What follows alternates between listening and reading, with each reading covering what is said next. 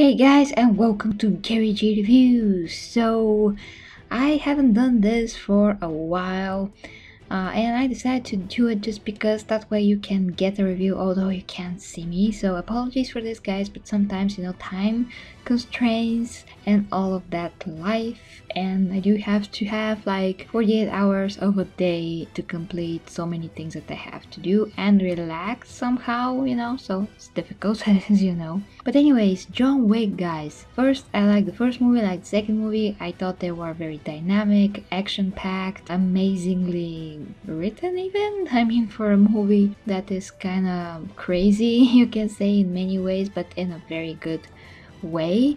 And Keanu Reeves just is killing it. He's totally amazing. So I really loved everything that he did in this movie and in the previous movies. So John Wick 3 just continues directly the second movie and improves upon some things in terms of action, in terms of how he's kicking ass, and he's more badass than ever. It was a very fun time. It's very brutal.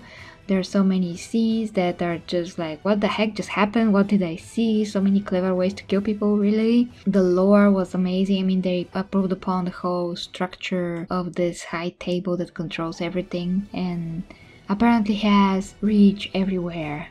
So it was pretty interesting to see that, how it has influence, and Halle Berry's character was amazing as well. And what she did in the movie was comparable to John Wick, but she is in her league of her own. She has a very interesting connection to her dogs and how she controls them. I don't want to spoil anything, of course, but she has a particular history with John Wick, so that plays out in the movie in the way that it was logical for the story. So what can I say guys, I really want to see John Wick 4 now. I didn't believe it, but they actually managed to make this even more interesting by the end of the movie. So it did end kinda openly, and I'm more than curious to see how everything is supposed to end and how far John Wick will be able to go in this, and will he be able to do the impossible. So that's what all I'm going to say. Amazing movie guys, I do recommend it to go out and see it if you can. If not, you can always watch it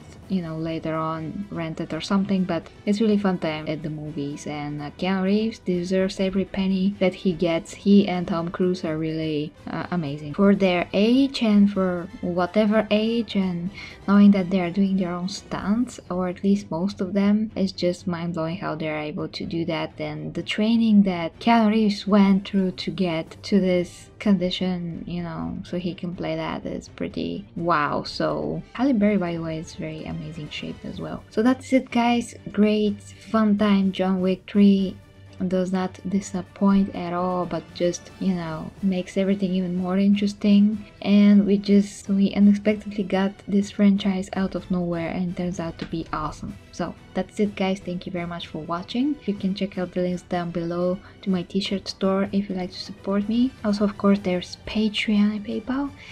And till next time with me, Gary G Reviews. Kisses, hugs, bye guys. Mwah.